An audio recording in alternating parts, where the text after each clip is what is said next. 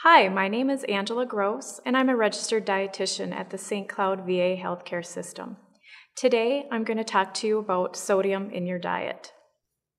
As it stands, the average American takes in more than 3,400 milligrams of sodium each day. That's almost 2,000 milligrams more than the 1,500 milligrams that the American Heart Association recommends for ideal cardiovascular health. That much sodium is harmful to your health.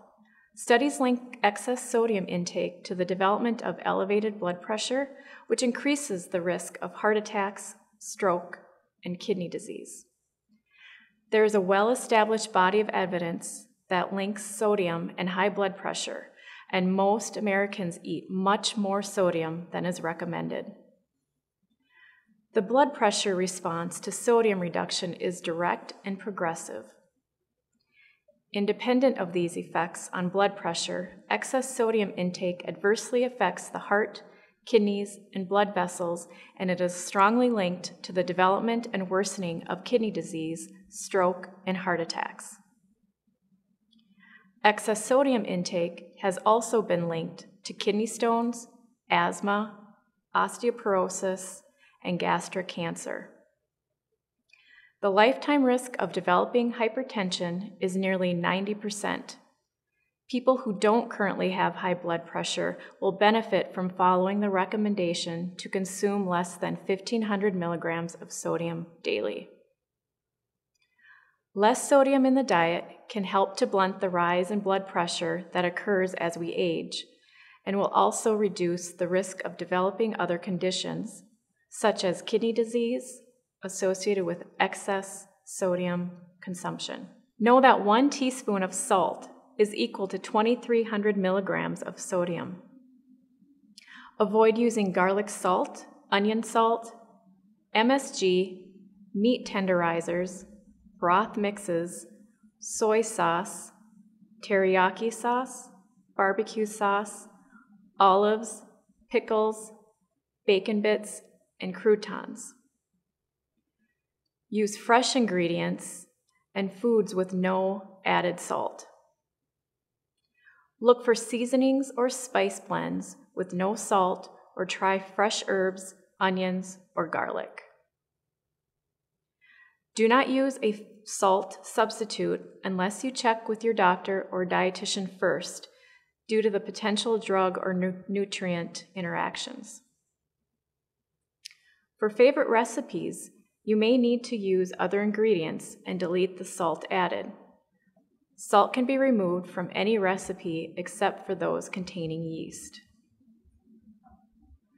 Try orange, lemon, lime, pineapple juice, or vinegar as a base to meat marinades or to add tart flavor.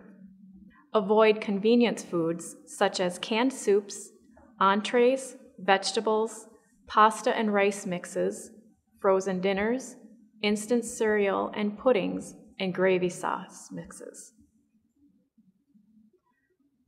Select frozen meals that contain around 600 milligrams of sodium or less. Use fresh, frozen, no added salt canned vegetables, low sodium soups, and low sodium lunch meats. Be aware and try to limit the American Heart Association's Salty 6, which include breads, rolls, bagels, flour tortillas, and wraps, cold cuts and cured meats, pizza, poultry, because much of the poultry that we eat are injected with sodium. So check the nutrition facts label for the sodium content and read package for description of the solution. For example, fresh chicken in a 15% solution. Also soups and sandwiches. Learn to read food labels. Use the label information on food packages to help you make the best low-sodium selections. Nutrition labels and an ingredient list are required on most foods, so you can make the best selections for a healthy lifestyle. So let's review some sodium claims on labels. Sodium-free indicates that a product contains less than 5 milligrams of sodium per serving. Very low sodium indicates that a product contains 35 milligrams of sodium or less per serving. Low sodium indicates that a product contains 140 milligrams of sodium or less per serving. Reduced sodium or less sodium indicates that a product contains at least 25% less sodium than the standard version. But remember, some reduced sodium products are still very high in sodium, so you'll need to check the actual sodium content on the nutrition facts panel to see if it fits into your low sodium diet. For example, reduced sodium canned soups, though considerably low in salt than regular canned soups, can still contain almost 500 milligrams of sodium per 1 cup serving. Light in sodium indicates that a product contains at least 50% less sodium than standard versions. Again, remember, some light in sodium products are still very high in sodium, so you'll need to check the actual sodium content on the nutrition facts label to see if it fits into your low sodium diet.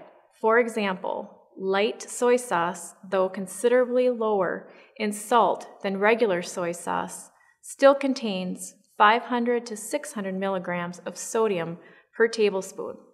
Unsalted or no salt added indicates that no sodium is added to the product during processing, but the product still contains the sodium that naturally occurs in the product's ingredients.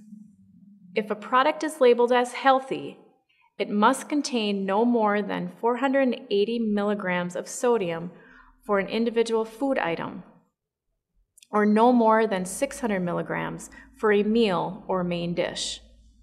Some mistakes to avoid when reading a food label. Remember, reduced is not low if the original product has 1,000 milligrams of salt. Sodium is just reduced by 25%. Low sodium means less than 140 milligrams per serving, and always watch the portion sizes. Do not assume that a small package item, such as from a vending machine, is just 1 serving. A small bag of pretzels may contain 2.5 servings, so you would need to multiply that amount of sodium by 2.5. So what should I eat? It's best to shop the perimeter of the store. You want to check the labels and always choose fresh, frozen, canned fruit when possible. Look for fresh, frozen, or low-sodium canned vegetables. Select breads and low-salt crackers. Purchase fresh or frozen meat rather than canned or cured meats. If you would like more information on how to reduce your sodium intake, please contact the Nutrition Clinic to schedule an appointment with a registered dietitian.